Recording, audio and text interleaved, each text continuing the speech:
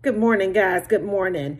Well, listen, I wanted to tap on in and have a conversation and some open dialogue with y'all on this Freestyle Friday. I talk to women more so than men, and I just want to ask this question. What happens when we replace God with a man? Or better yet, what happens when we make a man our God? See, as little girls, the brainwashing starts. We turn on the cartoons or one of the most famous movies, and you see this young girl, this young teenage girl or young woman growing up independent of her mom. It's always somebody that died. Either the dad died or the mom died. And you have this young girl that's not getting nurtured and all the love that she needs. And then she's hoping and wishing that one day this man, this prince, will come in on this white horse and save the day, and she'll live happily ever after. And if you really think about that now, as adult women, some of us have so many issues from our childhood.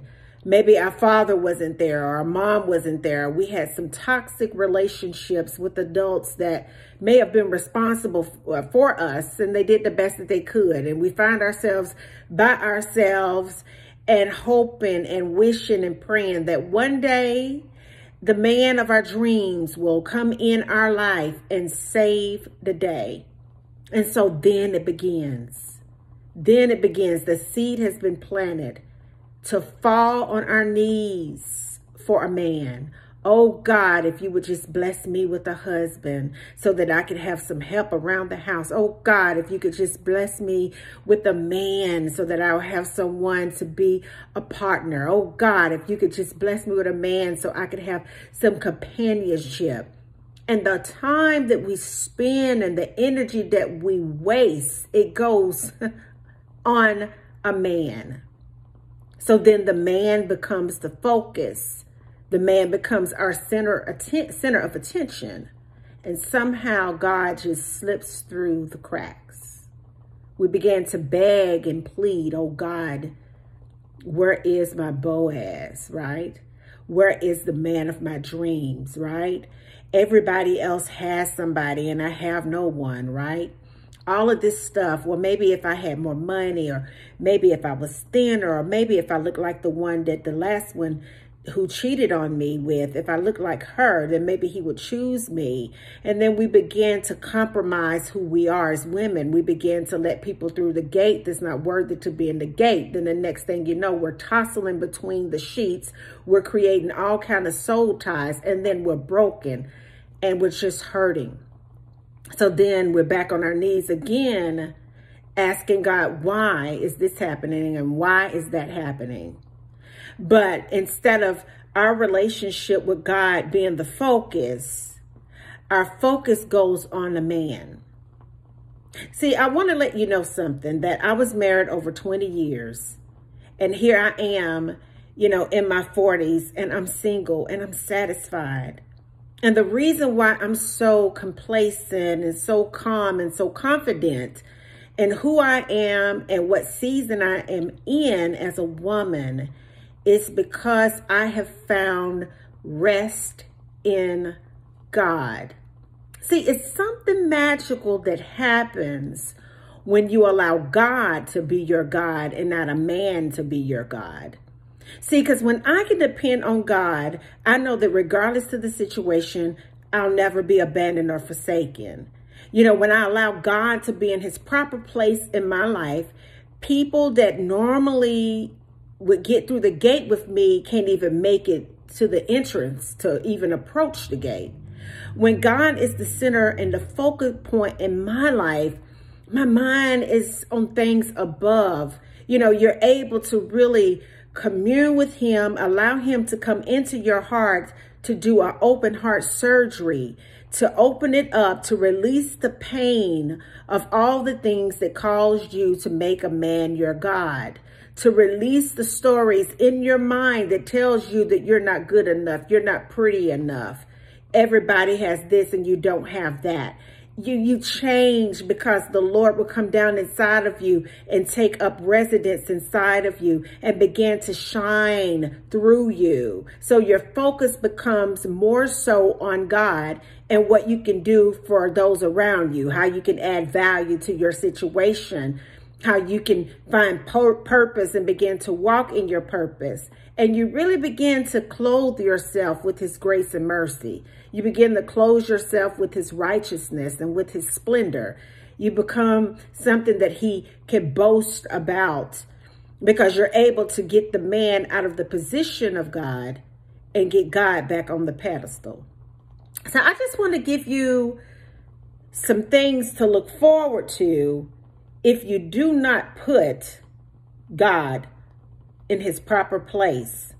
When you make a man your God, it is guaranteed that that man will fail you.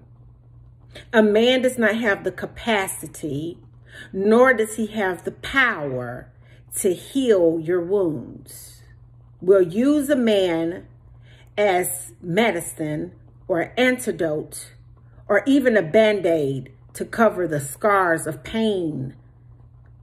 And that's not fair because he's not capable. That's a God thing. When you put a man in the place of God, the man would despise you. Spiritually, though, because he knows that there's no competition. When you put the man in the place of God, you're setting yourself up to be used and abused and mistreated and ignored and stepped over.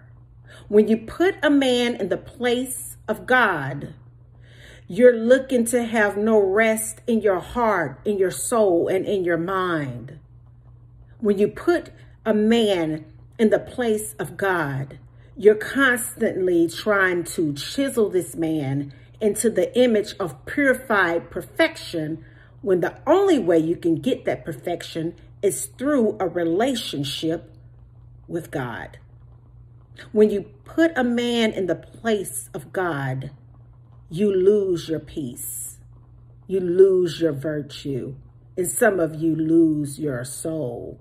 When you put a man in the place of God, you're at the mercy of someone else being able to fill up your love tank. Like if I hear that like one more time, oh, you know, my love tank is empty. I just need somebody to fill up my love tank. You know, I just want somebody that I could just show up, spend some time with. What's wrong with that? If you cannot sit alone in your own space and be okay, there's a bigger problem. It's a bigger problem.